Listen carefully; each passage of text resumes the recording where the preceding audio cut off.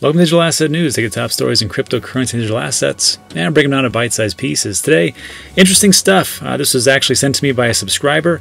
Looks like Australians are going to be able to buy Bitcoin at the post office. Also, Trump says China controls Bitcoin, and the IRS is soliciting contractors to help examine crypto traders' tax returns. So if you're like me and you pay taxes, which you should, this might be very concerning. Which leads me to a big announcement. I want to say congratulations to CryptoTrader.tax. They are the first and so far the only business I have chosen to work with to have a paid promotional video on this channel.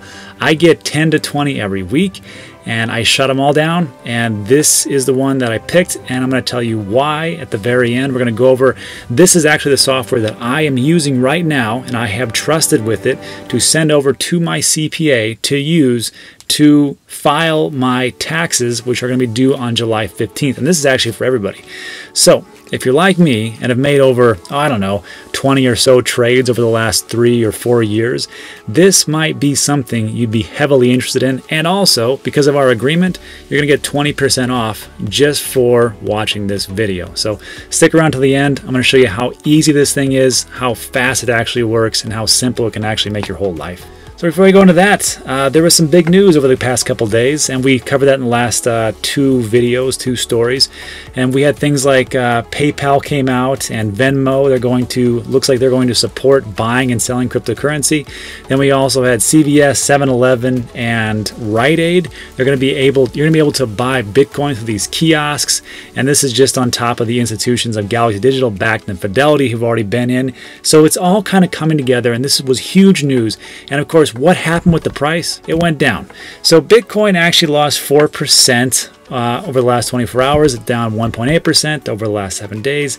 Ethereum, Tether's Tether, XRP's XRP, and down we go. So nothing really happened, which I gotta tell you, if this would have happened in 2017, people would have lost their minds. However, somebody wrote in the comment section, they said, you know, maybe this is just a sign of actual maturity for this space, because there is all this great news going on, and actually it's either stagnant or going down. I mean, maybe that's it. Who knows? But I would have thought that huge news, like all the things that we just heard over the last 2 days, would have made a dent, or at least kept it going along sideways. But nope, absolutely not. Actually dropped down. Anyhow, let's jump into today's top story. So first up, this was actually submitted to me by Irfan. He's from Australia, and he just said, hey Dan, just want to let you know that starting soon, we can buy Bitcoin at the Australian post outlets, which I guess is the post office. This is a big deal, especially for Australia, and he had to tell me all this stuff because I have no idea. I'm not from Australia. The post office in America is just a place that you begrudgingly go to drop off some packages. It's not a big deal, and it's actually owned by the government. It's a government entity. In Australia, I don't think that's how it is. I could be wrong, so all the people from Australia, let me know where my incorrectness is. But from Irfan, he says, this is huge news. And he says the post service reaches out to 10 million Australian addresses every day and serves more than 1 million customers within their outlets. And this was from bitcoin.au or bitcoin.com.au, and says, hey, we've launched a new partnership with the Australian Post, thus providing another trusted and secure way to pay for Bitcoin at your local post office. From telegrams to online shopping, Australia Post has led technological and social innovation in the country for over 200 years. When I read that, I'm like, our post office hasn't done that. So maybe Australia is like way ahead of the curve. Anyhow, it says Australia Post will accept cash and EFT POS payments for digital currency purchases made on the website to their popular post bill pay service. So I guess, again, just like how we had talked about yesterday, you know, they're going to have kiosks or ATMs in these CVS's, 7-Elevens, and Rite Aids. It's just good advertising. People see the Bitcoin logo and like, hey, what's that? And they ask questions, and hopefully the more they see it, then the more they'll pick it up and actually, you know, get into it. But I can tell you, I'm in sales and marketing, and people have to see something at least 7 to 10 times before they get it or actually buy. So, you know, hey, so much the better. Makes sense. I'm happy. Next up. And next, this was an interesting article, and I want to preface this with a big, not a disclaimer, but just a note, and that is that I don't care what side you're on, if you're a left or right or center. This is not a political channel, obviously. This all has to do with cryptocurrency and digital assets. And this is about a book that's coming out by Mr. Bolton here. And it's pretty negative as far as Trump goes. But there's some interesting tidbits in here which are true about cryptocurrency and how it relates to like the CFTC, the SEC, and I kind of see where things are going, and I've backed this up with some old articles. So first of all, who wrote this? Well, this is Corey Johnson. Well, who is Corey Johnson? Corey Johnson he's a technology journalist, broadcaster, hedge fund portfolio manager, short seller, and growth investor, currently an advisor to a handful of technology and biotech companies, including Brain Trust and some other stuff. So great. This lends itself to a little credibility. We'll give Corey a pass. Looks like we can listen to what he's saying. So again, just remember, this is not political. We're really just here for cryptocurrency. So moving down, Bolton here is writing a book, or he wrote a book and it's coming out soon. And an anecdote in Bolton's book reveals that President Trump has a distaste for Bitcoin dating back to at least May 2018. I think we can all remember that. He sent a couple tweets out not too long ago talking about Bitcoin and how it's not that great. Makes sense. When the president chastised Treasury Secretary Steve Mnuchin's approach to the China trade negotiations, he told him, hey, don't be a trade negotiator. Trump allegedly said, go after Bitcoin. And they preface this as for fraud. And Trump seems to know that China controls Bitcoin. Debatable. Not debatable that he knows that, debatable that China controls Bitcoin. And Mnuchin doesn't seem to care. Mnuchin never went after Bitcoin. Trump's administration has supported Bitcoin and Ethereum at the expense of American-made cryptocurrencies. And I will say this, the whole government has been slow on their feet and just dragging everything. It's actually passed legislation. Now, we have 21 or maybe 23 bills that are going to be going before Congress as far as cryptocurrency and digital assets. So it's going to be a big year as far as regulation goes. But, I mean, just the pace of it has been extremely slow, and that is true. And states this has happened even as China has tightened its grip on Bitcoin and Ethereum mining. So we know that the majority of Bitcoin miners are in China, right? We know that these like Bitmain, these different types of places, they are all centralized in China. But as far as like the mining pool, I'm not for sure, because the miners that I talk to, they have told me like, look, we can go to any mining pool we want to. We can switch off at any time, right? So in this situation, like they could actually just pick up and leave and go to another mining pool. However, I don't know if that's really feasible, and we'll get to that in a bit. Anyhow, this all started back in June 14th, 2018, when the SEC's Director of the Division of Corporation Finance, that's a long title, Bill Hinman, announced a surprising new policy toward the two crypto securities at a Yahoo Finance conference in San Fran. Hinman went on stage before Bolton. When he says just me, he means Bolton. As with Bitcoin, applying the disclosure regime of the federal securities laws to current transactions in Ether would seem to add little value. This is Hinman talking. He said further, arguing that they might have been securities at the start, but had eventually achieved decentralization from any one enterprise. And this seems to be the test that governments and SEC and CFTC are actually putting in. Has a cryptocurrency achieved decentralization? So when we take a look at that, and we want to talk about the Howey test. And the Howey test is, you know, it was created back in the 1940s, I mean, a long time ago. And there's 4 criteria. I know you're probably sick of hearing about these things, but let's go over real quick for those who don't know. 4 things that would deem it a security. Offering involves a monetary investment, expectation of profits, it's a common enterprise, and any profit come from third party. So again, Howey test was back in the 1940s, but now what we see is that it really comes to a decentralized test. Are these projects decentralized or not? And we scroll down real quick. Here is Bitcoin's Howey test. So the monetary investment, yeah, but not initially. Profits, yeah, but not initially. Common enterprise, no. Profits from third party, no. So investors weren't necessarily expecting to profit from Bitcoins at first, with many early investors simply being interested in the concept of peer-to-peer digital cash. So it's not a security. The SEC ruled on October 1st, 2019 that Bitcoin is not a security, saying, among other things, we did not believe that current purchasers of Bitcoin are relying on the managerial and entrepreneurial efforts of others to produce a profit. It is decentralized, right? Now they took a look at Ethereum and they said, hey, the SEC has yet to make a final ruling, but it seems that it does not consider Ethereum to be a security. Again, William Hinman said, based on my understanding of the present state of Ether, the Ethereum network and its decentralized structure currently offers and sales of Ether are not securities transactions. By applying the Howey test, the SEC found that Ethereum is now decentralized to the extent that the third-party profits category does not apply, nor does Ethereum represent a common enterprise, making the network and Ether tokens free from securities. Makes sense, right? But here's a problem. The CFTC, Commodities Trade Commission, has stated that Ethereum is most likely a commodity, not a security, but that when the proof of stake or POS comes in with Ethereum 2.0, it could then be considered a security because the proof of stake method of consensus validates transactions, creates blocks by granting validation rights to stakeholders with a large sum of funds, which could constitute a common enterprise and a monetary investment. So that's one of those things. POS sounds great, right? Because we can stake and everything else. But if the SEC and CFTC comes behind and says, no, now it's a security, now we got more problems, but we will see. And then there's another interesting tidbit here was EOS. That was actually deemed a security at one point. EOS raised $4 billion, wow, in a record-breaking ICO between 2017 and 2018. The SEC found that the ERC20 tokens used to raise the funds was actually a security, and they fined them $24 million. But here's the kicker.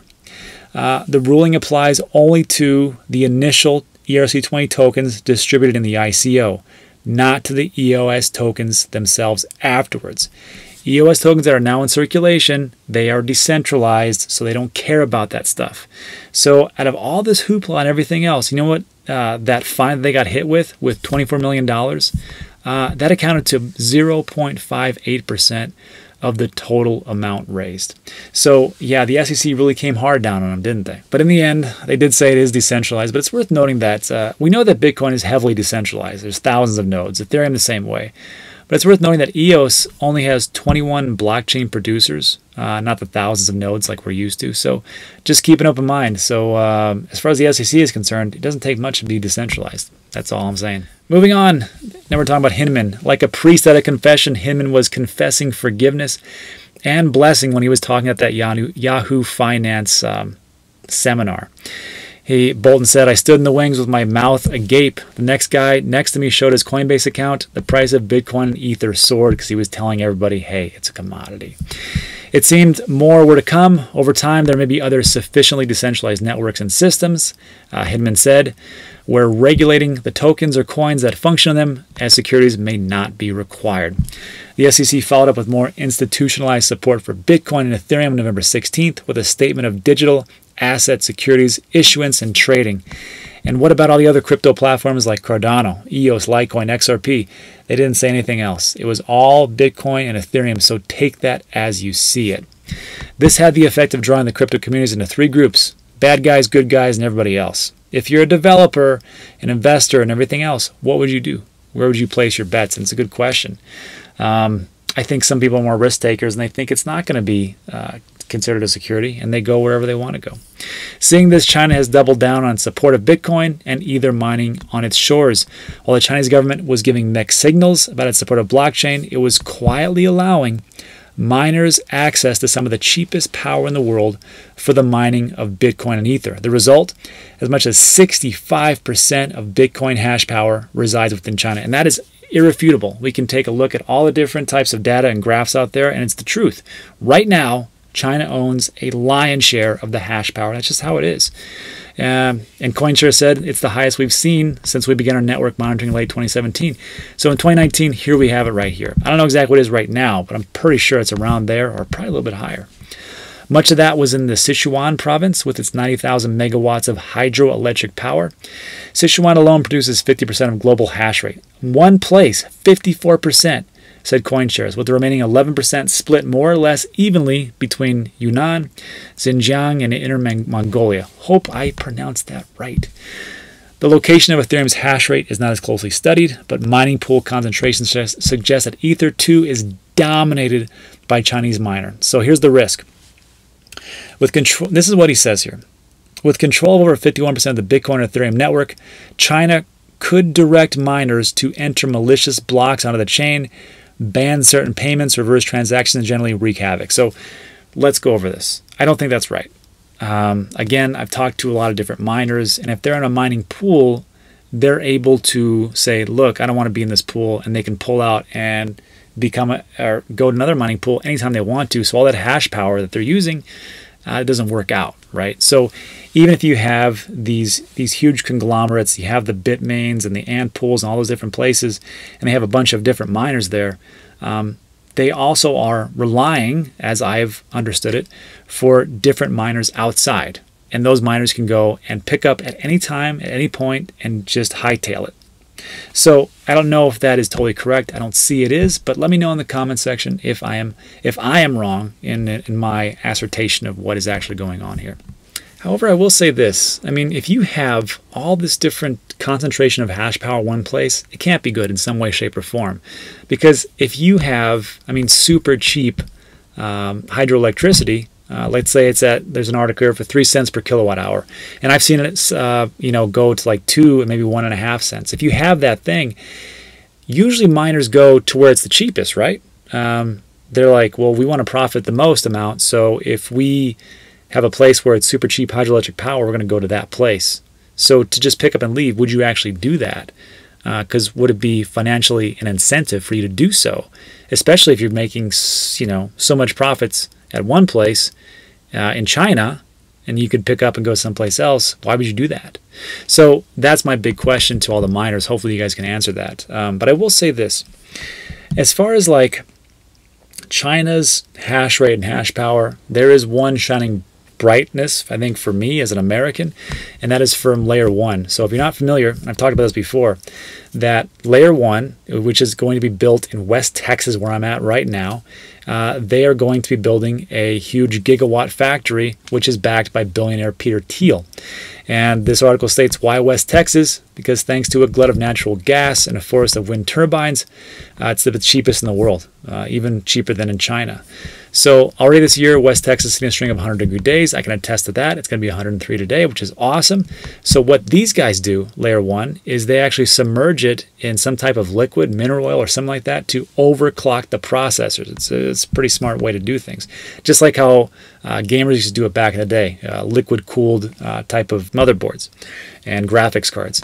So, but here's the crux of it. Here's the big thing. Layer 1 is entered into a so-called demand response contracts, whereby at a minute's notice they will shut down all their machines and instead allow their 100 megawatt load to flow onto the grid.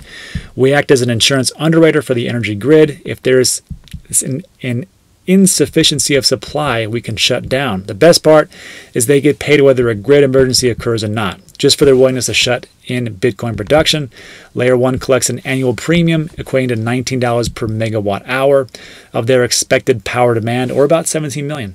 Given Layer 1's roughly $25 per megawatt hour long-term contracted cost, this gets their all-in power price down to less than 1 penny per kilowatt hour. 1 penny. So if you're a miner, I'm just going to say, you go to where it is financially responsible for you, because you probably have a family to take care of, mouths to feed, all that good stuff. But when layer 1 comes up, maybe that would be more of an enticing type of place for mining, as opposed to mining in China. Just saying. All right, let's finish up. States here, China certainly would like to dethrone the dollar as the world's reserve currency, says Gordon Chang, author of The Coming Collapse of China. Controlling Bitcoin will be important. Controlling Bitcoin would give China additional leverage over global capital markets. The ultimate goal is to dominate everything. And of course, I think, let's be honest, that's what a lot of countries are trying to do. It's fair to say, though, if the future of money is digital, the Trump administration is ceding the future of money to China. And honestly, I got to agree with that one, because look, China has already produced the digital yuan. We did a 2-part series on that, about how it's already out there and how it's always going to dominate. However, the dollar is still the strongest. Let's just be clear on that. It will be the reserve currency. But once you start to slip a little bit and you see a little bit of weakness and little things coming about, it doesn't take long before you to tumble down, and that could potentially happen. And especially, I mean, I got to tell you, digital yuan sounds pretty awesome. Just like a digital dollar would sound pretty awesome, and hopefully they can get that going. But at the rate of speed at which government works, I don't see it actually happening anytime too fast. All right, let me know what you think in the comments section. Let's move on to our next article. So this one is scary. I saw this, and of course, the IRS always makes me nervous because I have been in an audit before. And if you haven't, it's super scary, and it makes you super stressed out. Don't be like me. Don't go through an audit. And all it takes, just like for me, was just a couple of errors that me and the CPA had done, actually. And we had just overlooked some things. So you have to make sure your taxes are right. Now, when I went through that audit, it took a week. And you have to get everything, every scrap of paper, every different bank statement, everything that you sold to put in, everything. And, you know, at the very end, you're just lucky when you're like, oh, I only have to pay a couple more grand. Great, I'm happy. But that can happen, and it can happen at any time. So do your taxes. And this is going to play into our next part about CryptoTrader.tax. Anyhow, the IRS is seeking third-party contractors to help it assess whether certain U.S. taxpayers have properly paid taxes on their crypto holdings. According to email posted online by CryptoTrader.tax and verified by CoinDesk, that's the big crux here, it wasn't just made up, IRS Assistant Deputy Commissioner John Cardone said the agency is looking for contractors to assist our revenue agents in calculating taxpayers' gains or losses as a result of their transactions involving virtual currency. At least one other company in the space, which asked not to be named, also received that same email. The IRS can confirm the authenticity of the email, the agency told CoinDesk. The call for contractors comes as the IRS is paying increasing attention to the crypto space, having issued its first guidance of the matter last year in October, and adding a question about digital currency ownership to this year's return form, which looks exactly like this, which you will all see on the top of the 1040 Easy form or 1040 SR. And just say, hey, at any time in 2019, did you receive, sell, send, exchange, or otherwise acquire any financial interest in any virtual currency? So kind of got you on that one. So you have to answer yes. If you're watching this video, pretty good chance you're going to have to say yes. So it states, I don't think people will be pleased about this. However, those who have been accurately reporting their crypto taxes will have nothing to worry about, said David Kemmerer, CEO of CryptoTrader, a software platform used for reporting. Kemmerer emphasized his firm would not be pursuing the contract. Our dedication is 100% to our users. We have no plans of working with the government in this regard, he said. And that is one of the big reasons why I chose to work with CryptoTrader. So look, here's the deal. CryptoTrader actually reached out to me, and we struck a deal. And I said, you know what? You are the only company that I would actually consider using or promoting on my channel. And I get a ton of them like we talked about in the very beginning. But I'm not here to promote some type of crazy leverage trading or some type of other thing that is promoted out there. I just don't believe in that. And that's okay if you want to go that route and do leverage trading and gamble. It's gambling. Sorry, it is. You can do that. But that's not my thing. My thing is there are necessities and there are things that you want. And taxes are a necessity. And this is, for me, something that I needed to have. Now, I will just tell you this. If you just have like a couple of trades and you haven't sold anything, this isn't for you. You don't need this. This is super simple. But if you are like me and maybe over the years have made more than 20, 50, 100 different types of trades and transactions, you're going to want to get this. Because if you're at a point in your life where you don't really feel like, I don't have the time to pore over a spreadsheet and look at all this information and try to get it right and not get audited, then I'm just going to tell you this is for you. So I'm just going to show you how it works. I'm going to show you how it works for me. So let's watch this video. Meet Gary. Gary is a cryptocurrency trader who, like many others, starts off by casually investing in Bitcoin. Getting his taxes done for these Bitcoin trades is no problem as he can do them by hand. But as Gary starts making more and more trades across multiple exchanges, his tax reporting quickly turns into a nightmare. Exchanges can't provide him with accurate tax reports, so Gary stays up late into the night trying to calculate the dollar value of his cryptocurrencies each time he traded one for another. He doesn't get very far. Thankfully, there is an easier way. CryptoTrader.tax is a tax reporting platform built to make crypto taxes less painful. Instead of spending hours sifting through spreadsheets, Gary simply imports his trades from his cryptocurrency exchanges directly into the platform. This data gets sorted and run through the CryptoTrader.tax engine. With a click of a button, Gary receives his tax report that he can file himself, send to his tax professional, or upload into his preferred tax filing software.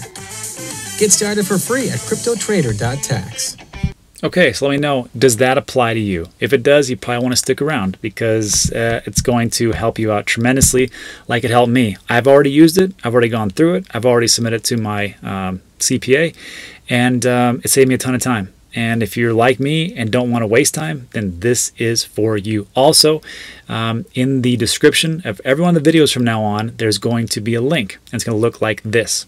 If you click on that link, you can sign up for CryptoTrader.tax, and if you put in D.A.N on the coupon code, it gives you 20% off. So not a bad deal. So let's take a look at the actual site. So just so you know, these are either people that have mentioned it or they partner with, so it's a legitimate place. These are all the different types of crypto exchanges. We'll go over that in a bit. And these are all the forms that it'll spit out. They've actually, they have a partnership with TurboTax, and they have international tax support, what's called tax loss harvesting, which I'm going to go over right now, actually. So let's just log in. I'm going to log in. I'm going to show you my reports. Not everything, but, you know, the good stuff. So when you first come in here, let's back up. Let's back up number one, select exchanges. So here's all my exchanges that I actually use. Binance, Coinbase, Coinbase Pro, Huobi Global. I know, Huobi, right? But remember, I'm doing things back in 2017. I'm actually going back to make sure I didn't miss anything. So you just click the ones that you have, and if it's not listed here, which would be rare, you can just download the CSV or Excel spreadsheet. You just ask them for that, and it just pops in the data. So we're going to click next. Now, if you're going to go through Binance, there's an API and API secret. And all these different ones I selected are all right here, right? So it's going to tell you exactly how to do it. So for Binance, it's going to say, where do I get this API key and secret? You click on this. So it says, for CSV import process, read the guide. For API, see the article here. And this is how to automatically do it. Just go to your account, click on API management, create the API, and create it. And then they're just going to pop in right here. So every type of one, like Coinbase is pretty simple. You just click on connect your Coinbase account, it asks you for your username and password, and it just pulls all your data in. Coinbase Pro, again, API key. How do you do that? You click on this guide, it does that. Huobi Global, which was a real pain, and I'm still going through that with them. Huobi stopped servicing US customers, so when I clicked on the global file guide, it tells you exactly what to do. Unfortunately, Huobi Global will only allow you to generate and export your trade history from the past 4 months. So what you got to do is send them an email at support. Here's the subject. Here's the message. And then you get the CSV file and plug it into the data parts. Now you click next. And this has already been done. I'm still waiting for Huobi because they suck. And then this I just leave as default. Click next. And here's all of my different transactions. And remember, I've had a ton. This is all the way back from 2017, so I've bought a lot, like I told you guys before. So there may be this thing called missing data has been detected. What is that? So out of all the data, out of my hundreds of trades, there's 4 that they couldn't find. And why is it? Because it's through Huobi. So Huobi, I'm going to work with them. If it can't be, I'll talk to my CPA and say, hey, there's 4 transactions I can't find. Shouldn't be a big deal. I'm 99% there, so what are you going to do? And yeah, and it makes it super simple. So what happens here? We're going to create a report. And here I have my 2019, 2018, 2017. Let's view the report for 2017, just see what I got. So hey, net gain 5,000, not too bad. Trades were 45, I'll take it. But it has every single different type of trade here. It's got your long term, your transactions, which if you're a miner, it's going to, calculate those things.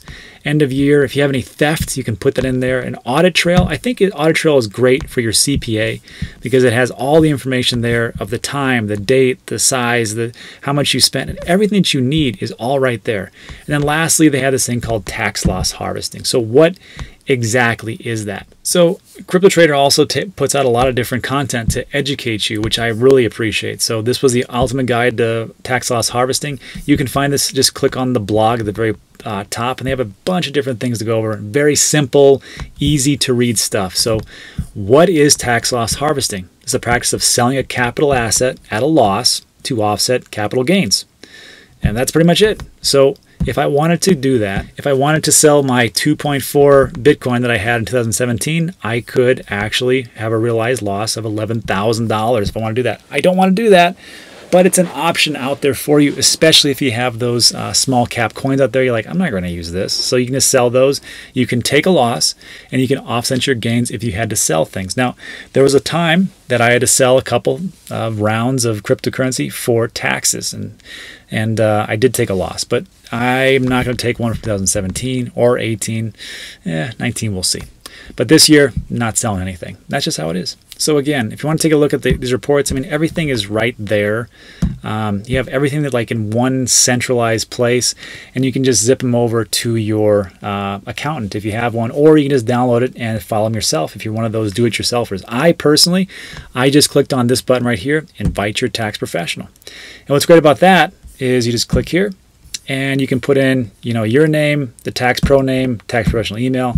I sent it over to her, and she took a look at everything. She had a couple questions, and then off we go. So that's the simplest way to do it that I have found. And let me tell you, it saved me a ton of time and a ton of heartache. And this is why I'm recommending it to you. Trust is a currency you cannot buy. And I trust these guys. Seems like it's a pretty good thing. And again, I feel like taxes are a necessity, not something I want, but something I need to do. This is what I recommend, and you get 20% off. So hey, why not? Also, if you don't have a CPA that's really up to speed with everything, you got two options. First of all, if you go on the tax professional suite and click on there at CryptoTrader, at the very bottom here, there is it says need a refresher on crypto taxation. This is for, you can download it and send it to your CPA so they can be up to speed. If you don't have a CPA and you're like, you know what, I don't really have anybody. I don't really, I didn't really think I need one, but maybe now you're thinking of it that you do. And let me be crystal clear. CryptoTrader is a pretty simple process, but there's always going to be somebody out there that says, you know what, I just want a little more hand-holding or guidance or whatever else you need. So there was Matt Slack reached out to me. He is a CPA. He found me on, he's watched the videos. His firm is, they are more geared towards blockchain. And if you notice one thing about, so for the services, if you click on that and go all the way down to the site content, they are specializing in blockchain, digital assets, and cryptocurrency taxes. And they say, contact us today to set up a free crypto tax consultation. Taxpayers from all jurisdictions welcome. And I will link Matt's website in the description of this video. So you can, if you need that, go right ahead. But let me state again, CryptoTrader is pretty simple to use. Just saying. All right, and that's it. I know it was a bit longer, but there's a lot of things to go over. I would like to say thanks to all my subscribers.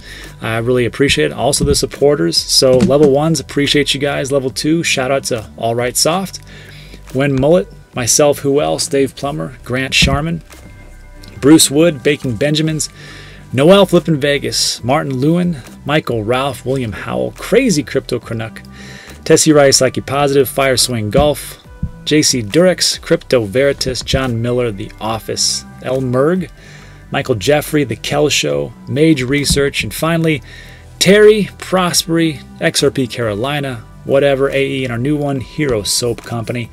And just so you know, scam alert, my email is dandigitalassetnews@gmail.com, not dandigitalassetnew@gmail. Someone is using that to scam people out of their hard-earned money, so don't fall for it.